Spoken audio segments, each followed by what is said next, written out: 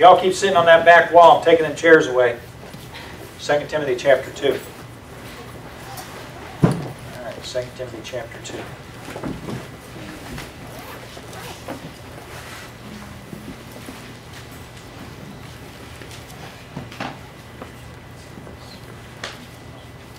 Remember that Jesus Christ, of the seed of David, was raised from the dead according to my gospel. Remember that a couple weeks ago? Great gospel verse, isn't it? That's the gospel. And that's a reminder that Paul was helping the church and helping Timothy to be reminded about. Don't forget what it's all about. Don't forget where your roots are, where you come from, and what is to anchor you to. I love, as you see Paul in his ministry experience progress, I love how he boils the gospel down. It just gets simpler and simpler. You know, some people, it just gets more and more complicated. You know, you got saved and you thought it was easy, but then you found out, you know, but you have to, and but and this and that. And did you tell them about repentance? And did you tell them about, you know, how that they you know, need to show fruit? And you just tell them about, and they just add and add and add and add things to the gospel. And Paul, as he grew in his faith and as he grew spiritually, it just got simpler, simpler, simpler. Remember that Christ Jesus was raised, or Jesus Christ was raised from the dead, according to my, or Jesus Christ of the seed of David was raised from the dead according to my gospel. That's it. Remember that. Timothy, that ought to anchor you, and that ought to help you remember, first of all, what it's all about, and remember what isn't the gospel, and that's anything else. Anything else. So you start to hear someone preaching or sharing the gospel, and it gets more complicated than that. You better look out. You better look out. Okay, here we are in chapter 2 of 2 Timothy, and we're going to go down to verse 15. And matter of fact, a lot of us know this song. How many of y'all know how to know this verse as a song? Study to show thyself approved unto God, a workman that needeth not to be ashamed, rightly dividing the word of truth. Let's sing it together, and let's do men and ladies parts. Do it the complimenting. You guys know how that goes? Yeah? What's that? Oh, you don't even know this song? For shame. How can you be a kids worker and not know this song? Okay, so it goes, study to show thyself approved unto God, a workman that needeth not to be ashamed, rightly dividing the word of truth. Okay, a little bit higher than that. But as soon as you go study to show thyself approved unto God, then the second group starts. The ladies start. Okay, so we start with the men, study to show thyself approved unto God. And the ladies, okay, so we're going to do it. Ready? Here we go. Study to show thyself approved unto God. Study to show thyself approved unto God. Rightly dividing the word of truth. Rightly dividing the word of truth. Well, they're like chanting it like Catholics, aren't they? They're like, da da da da da da da da. Okay, let's all sing it together, and then we'll split our parts. Okay, here we go. Study to show thyself approved unto God, a workman that needeth not to be ashamed, rightly dividing the word of truth. Let's try it again. Study to show thyself approved unto God, a workman that needeth not to be ashamed, rightly dividing the word of truth. It's not that hard, except y'all kind of drag out that last part differently than I'm used to. For me, it's word of truth. And that's it. Not word of truth. It's not like that, okay? It's word of truth. Okay, here we go. Study to show thyself approved unto God, a workman that needeth not to be ashamed, rightly dividing the word of truth. Man, we still got some chanters there at the end. All right, now let's try ladies first and then men. Okay, ladies, you ready? Study to show thyself approved unto God. Study to show thyself approved unto God, a workman that needeth not to be ashamed, rightly dividing the word of truth. I'm just really sorry that y'all don't think that's such an awesome song, but it's a verse in the Bible, so haters gonna hate, as they say. All right, let's read our text. Verse 15. Study to show thyself approved unto God, a workman that needeth not to be ashamed, rightly dividing the word of truth, but shun profane and vain babblings, for they will increase unto more ungodliness, and their word will eat as doth a canker, of whom is Hymenaeus and Philetus, who concerning the truth have erred, saying that the resurrection is past already, and overthrow the faith of some. Father, please help us tonight as we look at the Scripture to see problems, doctrinal problems, problems in the church, and then see the solutions for them. And I pray that the practicality of it would hit home for us. We pray in Jesus' name. Amen. I do appreciate the Apostle Paul's willingness to name names. Everyone that was reading this letter, which was written for Timothy and for the church, knew who Hymenaeus and Alexander were. We don't really know if this is Alexander the coppersmith, or whether, we don't know a lot of detail, a lot of information about these men, and actually they're not significant as individuals. What's significant about them is what they represent, which is a problem doctrinally, or problems in the church. And so in our text this evening, we're going to just see a common theme that Paul actually, throughout this personal letter that he writes to the young pastor Timothy, mentions over and over. But I do want at the outset just remind you about a couple of things. I haven't said very much lately, but if, as in Jude or as in other epistles, we as believers are to contend for the faith, I just want us to know some things. That does not mean that you need to be nasty or that you need to respond in kind to people who are wrong. But you will seem to be contentious if you contend.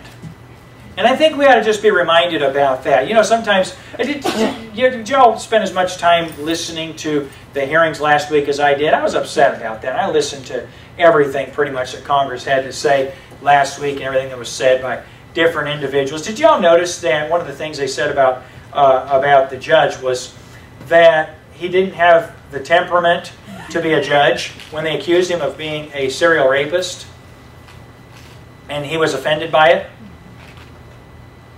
And that actually was a ridiculous, it was an absolute ridiculous notion that you should be able to say things that oughtn't to be said about someone, and that you can just bring libelous accusations without corroboration, and that they shouldn't be offended by it. It's helped me know how he should have responded. Some people say, well, because he's a conservative and he doesn't believe in chopping up babies and murdering them, he should have responded by, quitting the world. I mean, that would have satisfied people, right?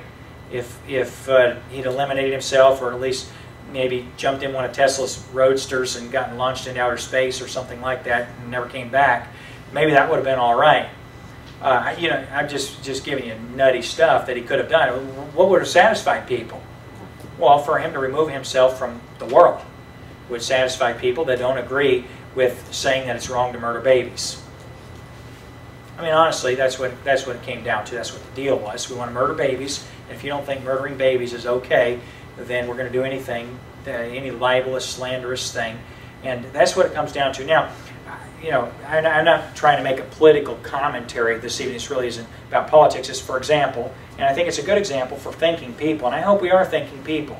I hope we have minds, and I don't think that we need to be using shock or using nastiness in personality to respond to things. That's not what I'm arguing for this evening. But I do think that right never seems palatable to people who are wrong.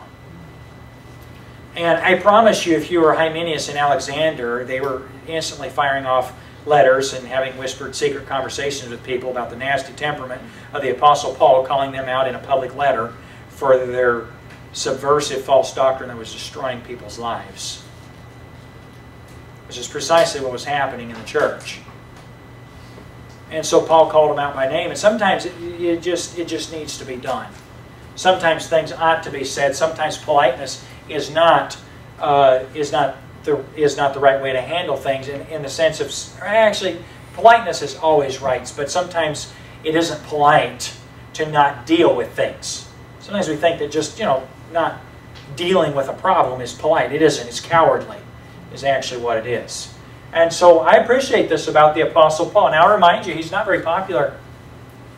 I remind you that among believers, this individual who you and I, if we were to ask the question of who the most influential Christian in the first century was, I think he'd get our unanimous vote. Wouldn't you say? Who's the most influential Christian in our century? I'll ask that question. Who's the most influential Christian in our century? The Apostle Paul. How about last century?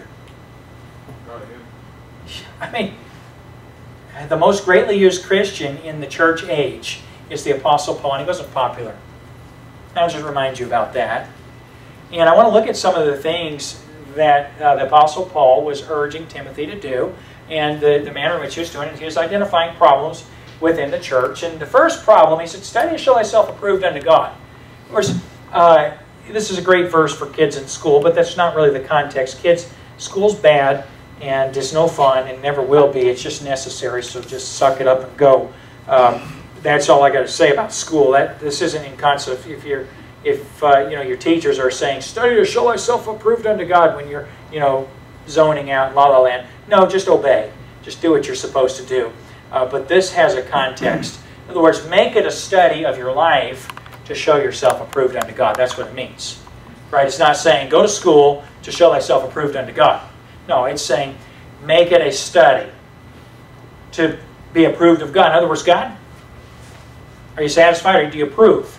God, do you approve of my life? In other words, study for God's approval in your life. You see that? That's what Paul's telling Timothy. Timothy, you need to be aware of an individual who is constantly watching, who is ever aware, and you need to study to make sure that he approves. Here is a reference, to, of course, to the omnipresence of God. This is Paul reminding Timothy, God's watching, and God is the one who ultimately is sitting in the judgment seat. You know the difference between the judgment seat and the great white throne judgment? The judgment seat is where God rewards believers for living for Him. And man, when you come up to the judgment seat and Jesus is sitting there, you want to get that laurel, that crown. You want to get that approval from the Lord Jesus, and it needs to be your study to do so. And instantly after that, Paul launches into I won't say tirade, but he launches into a very, very visceral, very, very literal outlining of problems and problem people in the church and the solutions to the problems. And I just want to look at some of those this evening, okay? So that's the text. You say, Pastor, I don't like it very much, the way you're presenting it. Well, Paul's the most popular guy in the last 2,000 years, and maybe I'll be popular after I'm dead too. So, I'm getting closer every day. So, as I said earlier, suck it up and get used to it or whatever. I right after I said, don't be obnoxious. Verse 16. But shun profane and vain babblings, for they will increase unto more ungodliness. When I was in college, I think it was my senior year, there was a guy, he was a speech major, and I don't know what it is about speech majors in general, and speech people in general, but they just tend, how many of y'all went to school as speech majors? Okay, y'all thinking of the stereotypes? I'm about to fall off. That's because I'm 40, not because I'm talking about speech majors. All right, y'all know what the stereotypes about speech majors, right? They're really good about talking about nothing. In other words, I don't know what it is, but speech majors think they're intellectuals. I used to question when I was in college, I used to think, what are they here for? And what do they want to accomplish? Why do you go to college to major in speech? And I'd ask speech majors, so are you going to be an actor or actress? Are you going to, they say, no, I'm thinking about going into politics, or I'm thinking about going into business. What does that have to do with being a speech major? Well, I want to be able to be well-spoken. But don't you need to know something to speak about? Don't you need to have a knowledge base? That's always what I thought. Learn something and then figure out how to communicate what you've learned. But no, just learn how to communicate. And these are the people here. Okay, so there's a speech major. I won't tell you his name. Today, Brother Dunford used the name Johnny, and I think that's mean to Johnnies everywhere, even though they almost always fit the stereotype. But Johnnies and Sallys we won't use, so we'll just call these Sally John. How about that? Sally John. Okay, so this guy by the name of Sally John is sitting at the table, and he comes in and he asks one of the stupid, did I say stupid? Yeah. Kids, don't say stupid. Don't say that. That's pastoral privilege. Okay, if you get called in the ministry and you become a pastor, it's a pastor-only word. Okay, so don't say dumb, don't say stupid. They usually don't have nice context, and so you have to be nice all the time. Unless you're a pastor, it's wrong.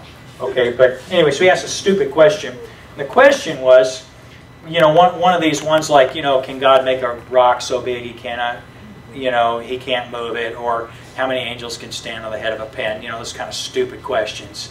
And he asked me, and I said, well, he asked me a question. It wasn't that question. It was one he was just sitting there pondering life and came up with as he's thinking about hypothetical things about God and wondering something about God. Instead of going to his Bible and learning about God, he's just trying to think up in his mind about God and then come up with an answer for his question that he thought up about God. And he asked me the question. I said, that's a dumb question. I was going to be a pastor, so I was allowed to say that. I was studying for the ministry, so I was practicing saying that. It's a dumb question. I said, it's hypothetical. There's no way you can know the answer to it, first of all. And second of all, it doesn't really have any point.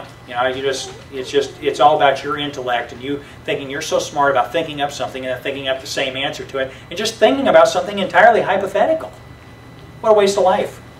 Now, by the way, try to minimize the hypothetical. Sometimes it's nice to think about God. But just thinking of things like, you get mad at people over things they might say. Well, if they say this to me, I'm going to say, well, they never said that. You're just thinking they might say it to you. You're mad at them and it hasn't even happened. There's just so much that happens when people think of things. I think they might think, well, stop thinking that. Just go on the facts. Live on the facts, on a factual basis. You'll be one of those people. And that's a terrible way to live. Well, Paul was mentioning a couple of these guys, Hymenaeus and Alexander, and he called them, you think I'm mean, he said, shun profane and vain babblings. Now, the word vain means empty or useless. Don't tell me that's nice. Babbling. Now, babbling is wonderful if it's a brook, but babbling is not wonderful if it's a person. A brook babbles, the water goes up. But when somebody's babbling when they're talking, it's an onomatopoeia. It's a word that sounds like, what it sounds, it sounds like what it means. It just means that you're going boom, boom, boom, boom, boom, boom, boom, boom when you're talking, which means that you're not making very much sense. Or that you don't have very much content or direction or purpose. In other words, you're a speech major. And so,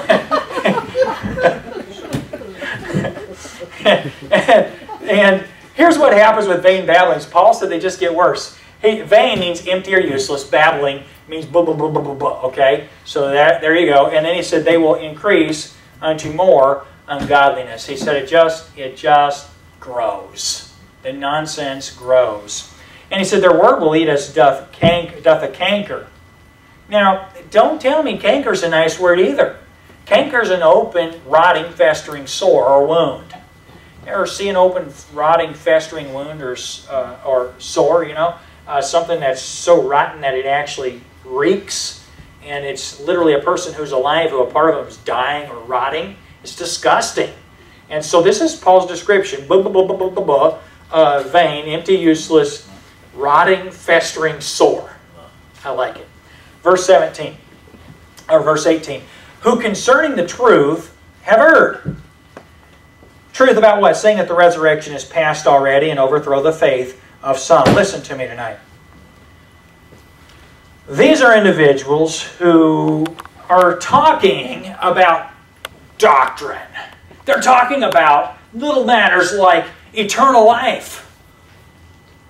And their conclusion is Sadducee. That is, the resurrection already. It wasn't that they don't believe in the resurrection, but, shouldn't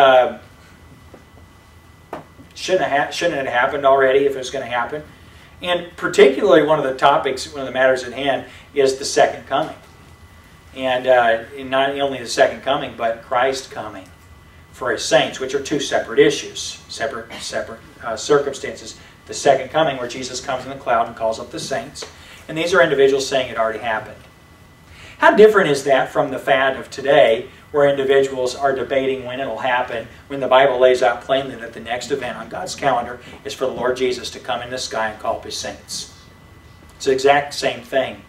And the folks that are blah, blah, blah, blah, blah, running their mouths all over the internet and all over in the different churches and picking fights with other believers are a cankering, festering sore. And they're precisely the people that Paul is talking about. And they have the same attitudes too. And here's the result of their subversive conversation. The Bible says they overthrow the faith of some. These individuals I have seen get people out of church, not people in church. They pick individuals who want to come into churches and fight and argue and debate. And where do they end up? Well, they don't end up coming anymore.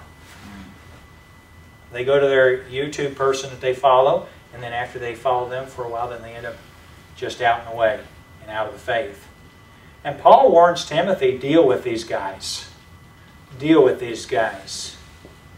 Hey, their ramifications of them is that they overthrow the faith of some. Now, thankfully, there are thinking people in the church.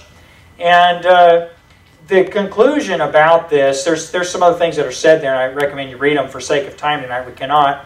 But in verse 21, the Bible says, if a man therefore purge himself from these, speaking of being vessels of honor, and he says, he shall be a vessel unto honor, sanctified and meet for the master's use, and prepared unto every good work. Purge himself of what? Hymenaeus and Philetus. I said Alexander, but it's Philetus. There's a terrible misquote. Now, there's another problem in the church. Verse 23, but foolish and unlearned questions avoid. Foolish and unlearned questions avoid, knowing that they do engender strifes. Sometime recently, a person who was young in the faith asked me if they could debate me about the rapture and about, I'm trying to remember a couple of other matters, about Jews, and whether or not, the Jews today are fake Jews, and whether or not the church is Israel. They've been saved a couple of months at that time. Let me ask you a question. If you've been saved and studying the Scripture for 9 to 36 years, what's a guy that's been saved a month or two going to be able to debate with you about? I'm not trying to be mean. I'm not trying to be unkind. I'm not just trying to say people can't grow at an astronomical rate and an abnormal rate. But the reality is somebody who's newly saved wanting to debate Bible doctrine is a fool. You're a fool. When you're at a growing learning stage and you want to be at an arguing stage, Paul told Timothy, avoid foolish and unlearned questions. Avoid. I'm sorry, I don't have a smart answer for a stupid question. Did you hear me? There are stupid questions. Ever heard somebody say, there are no bad questions? Well, there may not be bad questions, but there are stupid ones. By the way, stupid, guys, is not a word that's befitting of anyone except for pastors. You have to be a pastor before it's proper part of your vocabulary. That's what my wife said. So I asked her about it, if you don't agree with me. She says it should not be said, but I know the pastor's allowed to say it, so I think that's what she meant. Foolish and unlearned questions avoid, knowing that they do gender strifes. Foolish and unlearned questions. What's a foolish question or an unlearned question? Well, a fool doesn't know what a good question is. Right? I mean, he may hit upon one by accident, but he doesn't know it because he's foolish. So foolish comes from somebody who's a fool. And it's sort of one defines the other, if you will. It's almost a circular definition. And then unlearned questions avoid. Unlearned questions. You can't argue with somebody that doesn't have some basic knowledge. Or try to talk to somebody whether or not there's, you want to show them what the Bible says about God, and they don't believe the Bible's the Word of God. I don't believe the Bible's God's Word. Well, I'm sorry, we can't really have very much of a discussion about the Bible if we can't even agree on what it is. If it isn't what it claims to be, then we don't have a foundation or a premise. And, I don't know how many people have told me the Bible has mistakes in it. And I've asked them, well, how often do you read it? And they'll tell you, well, I've read it. And you say, okay, well, let's just discuss some of the content. As far as books go, it's fairly voluminous, I guess. It's a pretty good-sized book. How many of y'all read books like about this thick? All of us do, right? How much time it takes? It usually takes me, if I'm picking up a little at a time, it takes me a couple weeks to get through a book like this. A book this thick. It takes me a couple weeks. I read The Rise and Fall of the Third Reich, and it's probably about this thick, maybe about that big, about once a year. Try to read it once a year. Just because I want to remind myself of some things that I don't ever want to see happen in the world again. I just kind of want to know what precipitated those actions, and it's a help to me to read it. Now, if you were to ask me, have you ever read The Rise and Fall of the Third Reich, I'd say yes. You ask me, you remember everything in it? No, but if you want to, if you want to refresh my memory, I could probably discuss anything in it because I've read it quite a few times. So you know how many people that say they've read this book and you couldn't refresh their memory about anything in it? Because honestly, never have read it. Now, they may own one, or they may know someone who owned one, or somebody might have told them something about it. But what it really comes down to, a guy, I'm trying to think, Anthony, was it you and I that had the guy tell us a couple of months ago, I think it was you and I, that had a guy honestly tell us he hadn't read the Bible, but that some people had told him it had mistakes in it. And he was at least honest about that. He said he was an agnostic, but then he kind of, backed off of that, and he actually took a Genesis, John, and Romans from us and said he'd read that. I said, well, you're not really honest about not knowing whether there's a God or not if you've never even read the book that tells you who he is. And he was actually honest enough to say, okay, well, I'll read the Genesis, John, and Romans, at least read some of it. But he hadn't read. He'd never read the Bible, and he actually said, well, you know what, I've just heard about mistakes in it. If you think the Bible has mistakes in it, I promise you've never read it. You've never read it. You're not being honest. And you can't really have much of a discussion with someone. That's a for instance. These foolish and unlearned questions, though, they gender strifes. One time I did this. One time I picked a fight between two people. I think it was Charlie and Alex and Chris. You remember this, Charlie, when I started an argument between you and Alex and Chris? Yeah. This is funny. What I asked? What was the question I asked? I asked you first, right? Yeah. Yeah. If you guys got to hear this. Basically, if I were a dad and had a daughter, like, would I let Chris marry her? Yeah, would you let Chris marry your daughter? That's why I asked Charlie. Charlie, would you let Chris marry your daughter? And Charlie gave an honest answer for it, and I mean, Chris got mad. I mean, he got really mad. And I asked Alex the question, and Alex said, well, it depends on the daughter. That was his answer. It kind of depends on what she's like, too. But anyway, Charlie was just, Charlie answered. That was a stupid question. You should have never answered it. Man, that got you in a lot of trouble, didn't it, Charlie? Answering that question. Foolish questions which engender strife. It's a good example of it, isn't it? Good illustration. Shame on you, Pastor, for doing that. It sure was fun. Made memories. But the reality of it is, it was tense in the truck. It was a couple hour long angry conversation because Charlie would not let him marry his hypothetical daughter. Charlie's like, well, Chris, you'd have to change this and this and this. Charlie's always giving the honest answer, telling him all his problems and everything. This is why I won't let you marry my non-existent daughter. Okay. He should have said, I don't have a daughter, so I'm not going to worry about it. That would have been the best answer. But no, he tried to answer a stupid question. And there's just no good answer for a stupid question, is there? That doesn't make me look very good, being the one that gendered the strife. But the Bible says in verse 24, the servant of the Lord must not strive, but be gentle unto all men, apt to teach, patience. Patient.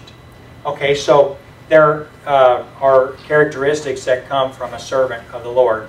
And Timothy is told that answering stupid questions is not conducive to being able to teach people. Sometimes we as believers honestly need to have enough wisdom to say that's a foolish and unlearned question. I'm getting better at it. I could probably come up with maybe 20 instances if I thought hard and if my memory was working that day of having actually avoided questions in the last couple of years and just said, I'm not going to answer that question. A couple of months ago, a guy called me about some theological trends and wanted to interview me about it.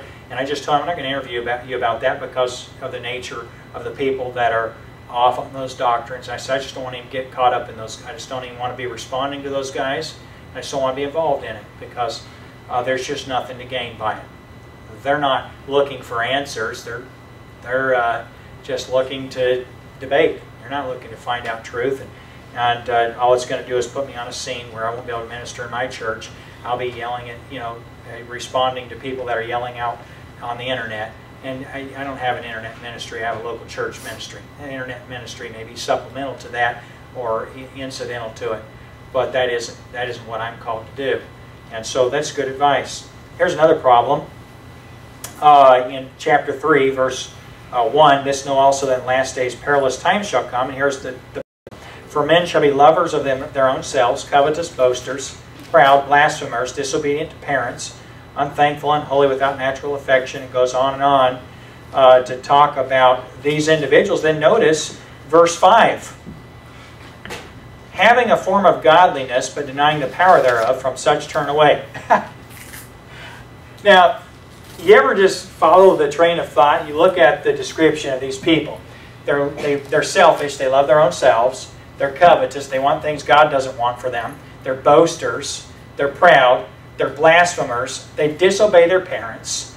They're unthankful. They're unholy. They don't have natural affection. They don't have a love of the... You know what natural affection is for a believer? It's love of the brethren. It's the love of your family. I don't know how many believers that I've known have gotten saved said, you know, before I was saved, I didn't love anybody, but after I was saved, I loved everybody. That's natural affection for a believer. Traitors, heady, high-minded, lovers of pleasures more than lovers of God. And then verse 5 says, having a form of godliness. In other words, having a form of godliness, it's obviously not the actual structure, but made to look godly. It's incredible how, Mrs. Dollins, it's 6:53. Thank you, sir. Okay. I hear everything. All right. The having a form of godliness means looks godly to appearance, but we just describe what the person is. Is that a godly person? Is there anything like godliness in that? Nothing like it. It is not believers that their fruits tell of them. It's false teachers. The Bible says about false teachers, by their fruits ye shall know them. All you have to do is just, how do they get along with their parents? Well, you know, you understand their parents never love and wish. No. Natural affection, you love your parents no matter what they are like. That's actually the truth. It isn't, well, my parents are perfect, so I reciprocate. A person who disrespects or dishonors their parents is a person who's not godly. And you could just go down the laundry list here and look at unthankful, always griping, always complaining, always mad because the circumstances in their life are just not fair, they're not just, they're not treated equally, unthankful, unholy. But they look godly, and that's a problem. And here's the illustration of the problem. Now as Jannes and Jambres withstood Moses, so do these also resist the truth. Remember Jannes and Jambres, right? The people that didn't believe that Moses was qualified? Yeah. And how are they received by the general population? They got a following, didn't they? I mean, the things they said about Moses, people were like, well, I can see why you'd say that. You know, better be careful. Better look out. Better be careful when someone who pretends to be godly withstands God's man. And by the way, I'm not equating Moses to the pastor in the local church. I believe in honoring and having respect for pastors and so forth, but I think that's been taken to another level sometimes where tyranny or bad behavior is condoned because of a title. And you understand, Moses didn't just have a title. Who told Moses to lead the children of Israel out of Egypt? God did. God did. You better watch out when God puts someone somewhere withstanding a person who God is for. And these individuals are not afraid of God. It's not just Moses that they're withstanding. So do these also resist the truth, the Bible says, and men of corrupt minds and reprobate. And we're told in verse 13. Okay, I'm sorry. So let's look at the affliction, or I mean, it's not the affliction. Let's look at the solution or the mindset to deal with it. First of all, verse 10, thou hast fully known my doctrine, manner of life, purpose, faith, long-suffering, charity, patience. It's interesting that Paul's talking about Moses and then he brings himself into it. Why? Well, because individuals actually, factually, were withstanding Paul the same way that Moses was withstood. He said, everybody in Ephesus, they've all turned against me. And the same was true with many of the folks at Philippi. You read Paul's letters, his prison epistles, and you'll see that his chain and his bondage caused many of the brethren to wax bold, speaking against him, withstanding him, and actually opposing him. Who made Paul an apostle? Jesus did. The Lord Jesus Christ did. Lord Jesus Christ. He withstand Paul, who he was standing. And here Paul actually mentions, okay, see, Jannes and Jambres did this to Moses, and then he mentions, and this is, in kind, what's happening to me. And here's the thing that Paul mentions for his defense. How did Moses handle it when when his calling and right to lead the children of Israel was challenged? What did he do? Cried out to God. He cried out to God, and who defended Moses? The Lord. God did. God did. He bowed down. Yeah, he did. In verse 10, Paul just simply says, "Thou hast fully known my doctrine, manner of life, purpose, faith, long-suffering, charity, patience, persecutions, afflictions which came into me at Antioch, at Iconium, at Lystra." So these are places where Timothy was aware, and he actually saw what Paul went through. He said, "What persecutions I endured." But then notice this, "But out of them all the Lord delivered me." Let me help you with something this evening. Moses cried out to God, and Paul mentioned the fact that I was in these circumstances, and who was it that delivered me? Did I deliver myself? No, I did not. God delivered me. And so let God defend you. That's what Paul's saying is the solution. You'll have people that will withstand the truth. They'll argue, and they'll actually stand against the person who proclaims the truth. That was Paul in this instance. And Paul's response was, well, God takes care of that. And then in verse 12, he reminds them that it's normal to be persecuted. Yea, and all that will live godly in Christ Jesus shall suffer persecution. And then he says, oh, and here's another problem. Verse 13. But evil men and seducers shall wax worse and worse, deceiving and being deceived. Now, one of the problems with deceptive people is when they get off, they tend to follow people that are off. And it's just like, well, what's going to be next? What next? I've candidly asked that of people that I've known in the past who tend to have a propensity to follow false doctrine or false teaching. And when they become false teachers, I'll just ask them, what's the latest? What's the latest? I've asked that. I can think of a couple people I've asked that of. And they'll actually tell me, well, I've been looking at whether or not, everybody's always believed this, and everybody thinks that this is what the Bible teaches, but, I've discovered, this person, and they'll tell about a person who wrote a book somewhere who's, teaching something, and they come up with a new doctrine. Come up with something new, and it's the latest, it's the greatest, and it's the thing that just always chasing that new thing that gets them attention. I believe is the motivation behind it. And in the solution to that, Paul said in verse 14, "Continue thou in the things which thou hast learned, and hast been assured of, knowing of whom thou hast learned them." Paul said, you just keep right on along. Don't you get off on a tangent. Don't go off responding. Don't waste your time with foolish and unlearned questions. You just keep on trucking. Now, friend, let me conclude this evening by saying this. The gospel is very, very simple. Remember that Christ Jesus, of the seed of David, was raised from the dead according to my gospel.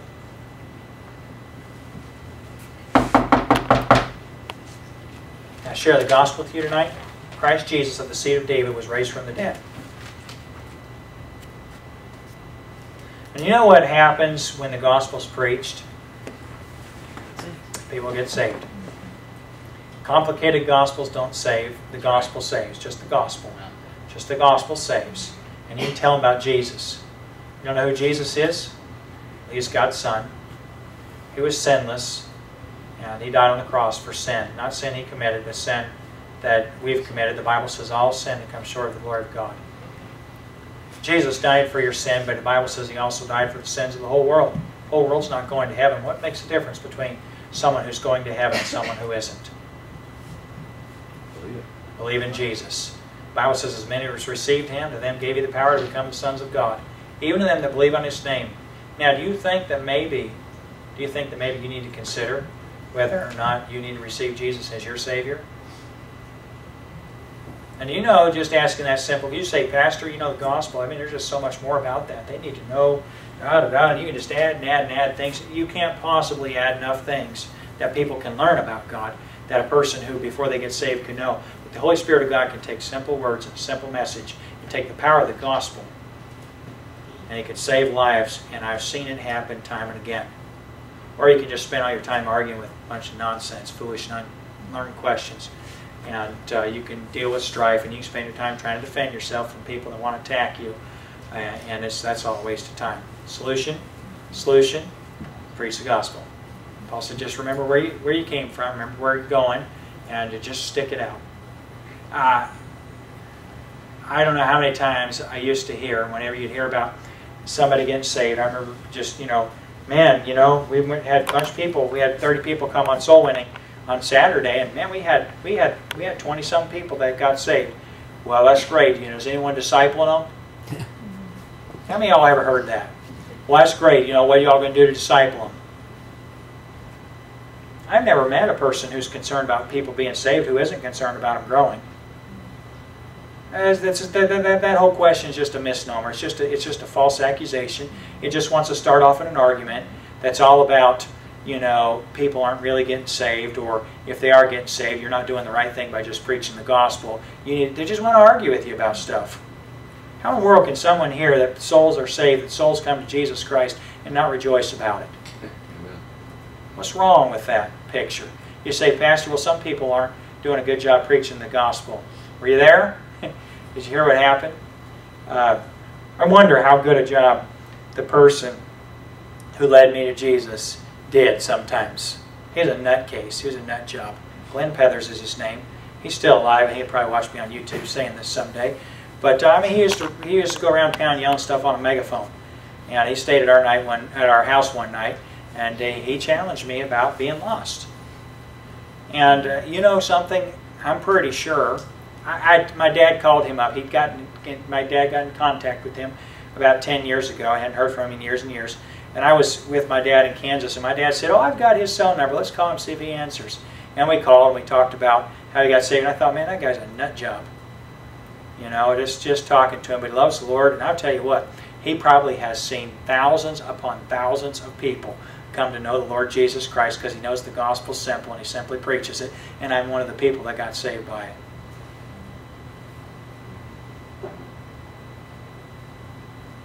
I mean, it's just as simple as Jesus died on the cross for your sins. You're a sinner, and you need to be born again. Would you like to be born again? No, I'm sure I had some ancillary information. I learned some things already at 4 years old from going to church, and I knew some things about God and about Jesus.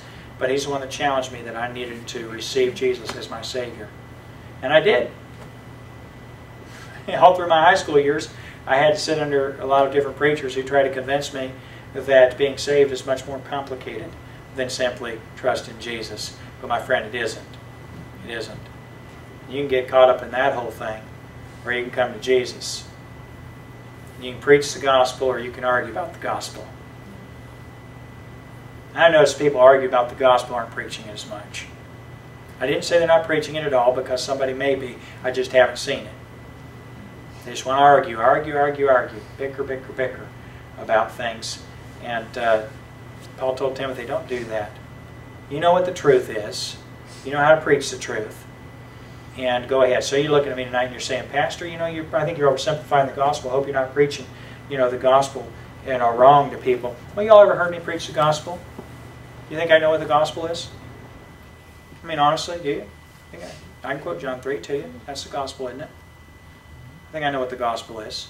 So you say, well, it sounds like you're really preaching it simply. I wish I could preach it more simply. I do. And the same people that would say, well, you know what, that simple faith, that simple believing, gospel, you